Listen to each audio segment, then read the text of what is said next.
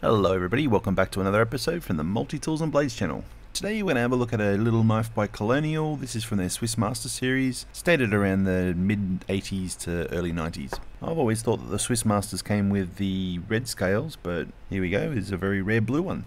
Definitely signs of carry on this, but the tools seem pretty good. Although I don't think they're being used that much. Unfortunately, the logo and the name Alabama Forestry Association has been embossed into the side, so that can't be removed. But I'm kind of liking it, so yeah, I don't really want to move it now. Thought I did when I first got it, but anyway.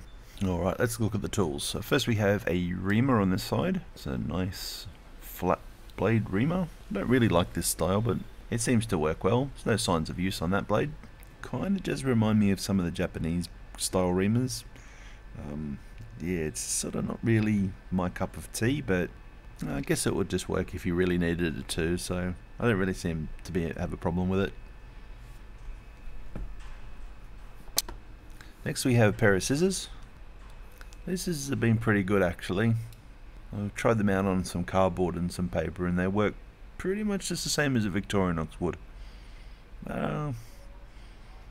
They look cheap, but they do function well. So there's a little bit of wobble in them too, so yeah, there it is. So it's not too bad, but I mean, yeah, if it works, it works. I mean, I prefer a Victorinox one, right?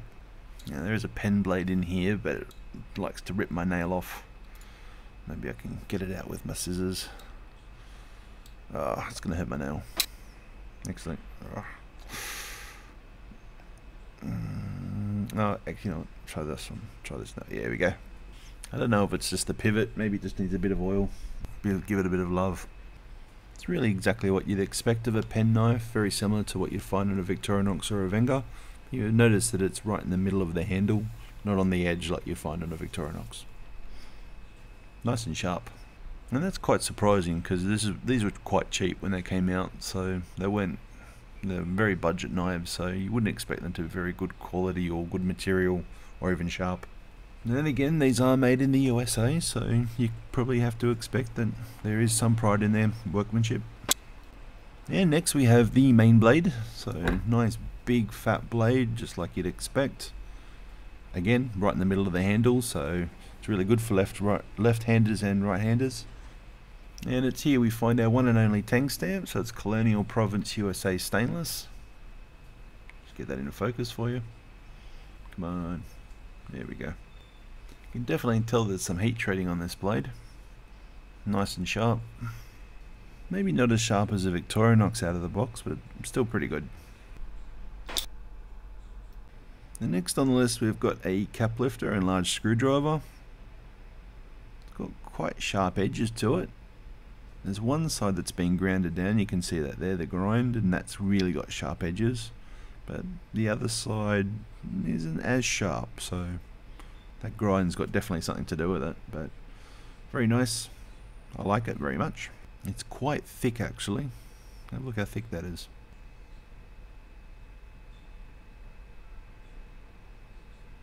Now, opposite that we have a can opener and small screwdriver. Just like a Victorinox, but once again you can see a nice big grind on that, quite a rough grind, and gives everything quite a sharp edge. So I'm quite sure this will work very well, just like any Victorinox. Again, it's a very thick blade, so yeah, no issues with it snapping or anything like that.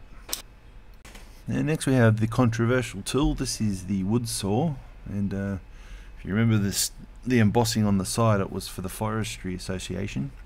This is probably the only tool I could say that has been used.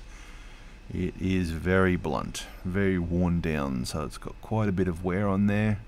I wouldn't have any issues rubbing this over sort of my sensitive parts, and without any concern for it tearing the skin. You can see here the whole weight of the tool is now on my finger, and absolutely nothing at all. Even on the edges, it feels very rough. Even in the back of my hand where the skin's a bit soft, you know. Yeah, I wouldn't have any issues rubbing that all over myself, and yeah, that just wouldn't do anything. So yeah, a lot of wear on that, so that's just expected for that tool. So what do we have next? So yeah, large screwdriver. So sorry, large Phillips. Yeah, seems okay. Just like every other one, has a little bit of a cheapness around the hinge area, but I don't really see a problem, honestly. Yeah, that would work well just as intended. No issues there. Now, because the reamer is on the front, no, sorry, not on that side up here. We don't have a reamer on the back, so there's nothing else there at all. There's no toothpicks, nothing. Pretty straightforward, it's nice and simple. So yeah, that's pretty much it. Yes, I guess we'll just have to leave it there. So hope you've enjoyed the video. Hit that like and subscribe button if you already haven't done so, and hope to catch you all next time. Hooroo.